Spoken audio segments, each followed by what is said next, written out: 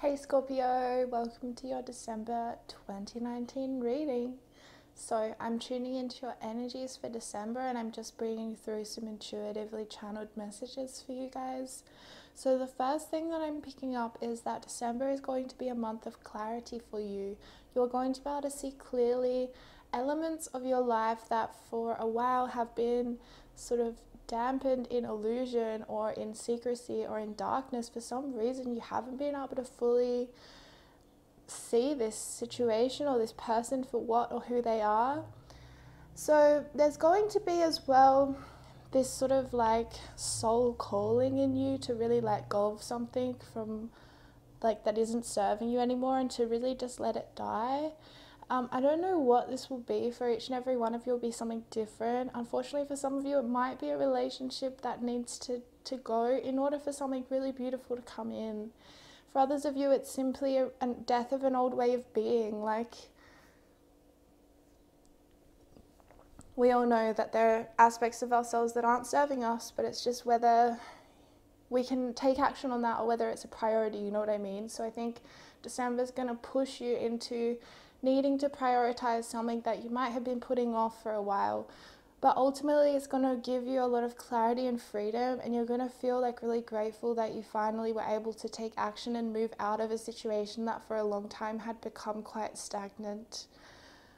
So yes, remember to like shine your light this month. Don't dim your light for anybody. You know, there is this element of fire in your month of December. I know we're going to be moving into Sagittarius season, which is a fire sign. However, I'm just seeing this need for you to be like a fire and really burn away things that are extraneous or that are weighing you down, and really alchemize your life. Be the alchemist of your own life. All right, Scorpio, those are your intuitive messages. So I'm going to basically shuffle your tarot, then we're going to channel with you, like we're going to channel together. So we're going to do your general energies. We're going to do week 1, week 2, week 3, and week 4. And then we're going to have a focus card for you. And I might need to draw upon this deck to clarify, but we'll see how we go. Alright, so I'm going to put this away until the end of the reading. Now, let's go into your general energy. Ooh, so we have the Empress and the Ace of Cups. Wow. So I'm instantly reading this as self-love as well as love with a partner. So it's going to be very balanced. Like there's going to be this, you're going to really be able to, there's so many messages coming through. You're going to be able to breathe in someone's love. I'm hearing like they're going to be like a breath of fresh air, or you're going to have a breath of fresh air in an existing relationship. Things are going to feel sexy between you guys, or you're just going to feel sexy and single and okay with that. Whatever situation you're in, whether you're single, in a relationship, in separation, or possibly meeting someone in December, you know, it's going to make you feel really good. You're going to be like, yes, finally an opportunity to focus on me, for example, or yes, finally I've met this person that I've been waiting for, you know. So really, really, really loving energies. You're going to be feeling really confident in your sexuality and in your attractiveness and in your sex appeal. You're going to be feeling really possibly like a little bit indulgent in December, which is cool. I think it's a good season to indulge the senses, you know, whether that's with wine or with food or with music or with sex, you know, really just enjoying the pleasures of life. This is really Taurus energy. So Taurus is your sister sign. So I think this is really good, especially moving out of Scorpio season for you guys, which I'm sure, you know, you probably handle it better than any others of us. However, you know, I think you still need a break too from Scorpio season. You still need that balancing out, which is exactly what Taurus offers you guys. So this Taurus energy, like this self-love, this love of life, this love of the pleasures that we can engage with in life, it's really going to carry you through December. I think that as well, you're going to feel really aligned in with what you value and really able to like express to people that you value like how valuable they are to you. So this could just be friends, but as well, definitely you're going to be able to express that to a loved one or a lover, and they're going to really reciprocate that. There's a lot of mutual attraction here in December. I think that you're going to be very, very popular in December. Like, people are just going to be very drawn to your energy. Even if you're already in a relationship, you might be getting offers, you know, or people hitting you up and stuff like that, because there's just this sex appeal that is in your aura this month, Scorpio, and it's undeniable. It's very magnetic and yet radiant at the same time. So your aura is kind of like magnetizing in everything that you want, and it's also radiating out the projection into the world that you are wanting to project. Powerful. Okay, let's go into week 1. The Hierophant and the 10 of Pentacles. Wow. So there's a few ways. There's a lot of messages coming in. So basically I'm going to start with, this can also be family, you guys. So for some of you, if you've grown up in a religious family, I think there's going to be some kind of like reconciliation happening there, or just within your own self. Like, you're going to finally like maybe have clarity about what growing up in that situation really did to you, and really like moving forwards in a healing way, or some element of forgiveness of certain people if they, you know, were kind of forcing religion onto you. That's just for some people. For some, like for others, it's just going to be kind of this reconciliation within a family unit or group. For others of you, it's going to be getting paid for being this spiritual teacher, or getting paid for whatever knowledge that you are able to channel from the divine. You know, there's going to be a recognition. I think a lot of you Scorpios are naturally psychic. Like, you're naturally probably the most psychic sign that exists. So, you know, maybe you're finally going to have recognition from that in the public sphere, or you're going to somehow incorporate that into your job or into the way that you make money. And it's really going to make you, just have that edge that no one else has. You know, your connection to the sacred or your connection to the divine is maybe going to be that thing that gets you that job. You know, when there's 50 other applicants, you get the job because you just have that sparkle to you. You just have a spark of something more. So you're very attractive this month. I think, yes, this could definitely mean you get a job with this 10 of Pentacles, or you get some kind of money news, like you realize you're getting a promotion, or you realize you're, you know, just money. Money's going to feel good this month, especially first week. News about money. Recognition for your teaching, possibly. Recognition for your skills and abilities. Reconciliation with family. Okay. Week 2, Temperance and the Knight of Swords. Okay, so this is such a cool like energy, because it's kind of the opposite energy. So Temperance is about patience, and the Knight of Swords is impatient. The Knight of Swords is incredibly urgent.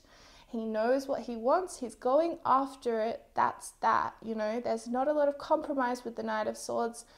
And yet Temperance is all about balance. It's all about harmonizing relationships, you know. It's all about needing to compromise, needing to be in balance in our partnerships. The Knight of Swords is like, I know what I want, that's that. You know, and they're just going to solitarily go after it. So there's a real push and pull energy happening for you week 2, where you're called upon to be patient, and yet every cell in your body is impatient, right? So it's going to be challenging, but you know, it's challenging in the best possible way, I think, because I think this is sort of like this push, or this pressure that is really creating in you something like a diamond, yeah? So there's this pressure on you to not act on that urgency, on you to be patient, on you to see the longer road, see how it's necessary that you persevere in certain ways and not just like cut and run. But again, I'm just getting this image of like a diamond is created under pressure, and I think this is really the energy for you week 2, because Temperance offers us a lot of rewards. Temperance offers us spiritual fulfillment, almost like it's the path to enlightenment, you guys. So this is huge. There's a lot of spiritual energy for you, a lot of love energy. Yeah, let's go to week 3. 2 of Wands and the Magician. Scorpio, you're like knocking me out this reading. I'm just blown away. Wow. Yeah, so week 3. Look, week 3, it's like you're finally just, if there was any kind of shakiness this month or even this year in terms of you standing in your power, you are over it. You are standing in your power week 3, like hook or by crook. You're just doing it. So you're really in touch week 3 with how and what you are manifesting. So you know how to manifest. Like I'm seeing you really standing in your power and being like, hell yeah, this is what I want. This is what I'm going after. And you're incredibly like able to achieve anything you set your mind to, Scorpio, because you have the most incredible focus. You really do. You're able to create things. This Magician is talking about that raw creative power, creative in terms of creating form, you know, so creating that dream job or creating that family, creating that home. And the two of Wands is talking about future planning. So I'm seeing that you are considering your future, which is exactly what week 2 was asking you to do, right? It was asking you to be patient and look at the long road, and you are integrating that into week 3. You're looking into the future and you are manifesting. You're making a plan of everything that you are going to do, achieve and accomplish, and you're going to do it. There's no doubt in my mind. This is very, very positive. With the power of the Magician behind you, honestly, you will not fail. So manifest, you know, manifest. That's what I'm hearing. Week 4, the 10 of Swords and the 6 of Swords. Okay, so the message I'm getting around the 10 of Swords is that when we are like, there's going to be this big progression for you in December where you're going from somewhere that you are and you're seeing where you want to be, right? And so there's going to be in the 4th week this little bit of an in-between energy where you are no longer where you were and yet you haven't reached where you want to go yet. So it's going to be a bit challenging for you. There's going to be things like self-doubt coming up, maybe a little bit of fear, even fear of success. You know, sometimes we think we're only afraid of failure, but at times we have these subconscious fears of success. So I think that this is stuff that's going to be coming up for you week 4 because you are so in touch with your destiny, because you are so close to everything that you have ever wanted. So it's sort of like this, you're faced with the emptiness of you have let go of things that you needed to let go of, and yet that space hasn't yet been filled with what it is that you want. So there's this real challenge energy in week 4 for you to not just like run back to your comfort zone, into the safety of what you have known. There's this real push from spirit to go after what it is that you want. The 6 of Swords is pushing you out into the world. It's pushing you to get distance, to see things clearly, to have clarity. And it's also pushing you to take the highest perspective that is available to you. And that means, you know, God's perspective or Spirit's perspective. Take the higher perspective, see things for what they are, see things in the bigger picture, not just this 10 of Swords moment that you have, and really look after yourself. Honestly, this could be challenging, you know, I'm not trying to downplay it, but it's rooted down by the 6 of Swords, and the 6 of Swords is saying get distance.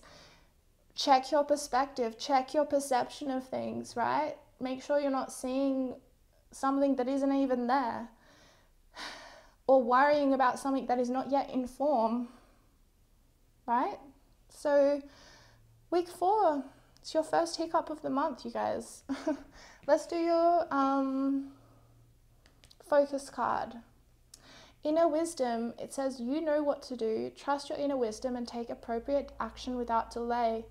Wow, yeah, I would agree with that, Scorpio. I think you are incredibly wise, incredibly intuitive, and incredibly able to take action without delay. You're very good at taking action, like I said. I think this is also talking about you know, you actually finally seeing things, you know, seeing things very, very clearly and having to take action on that, you know, and having to trust your inner wisdom and your intuition, and really like becoming in alignment with that intuitive knowing, almost that psychic ability that Scorpios naturally have, right? Not even trying to say you are a psychic, but you might be, but Scorpios just have this edge of like, they just know things. It's creepy sometimes. All right, Scorpio, thank you for watching this reading and spending time with me today. I really appreciate it. I love Scorpios. You're like my favorite sign, so thank you for watching. And I'm gonna have the like yearly forecast for 2020 out soon, so stay tuned. All right, bye.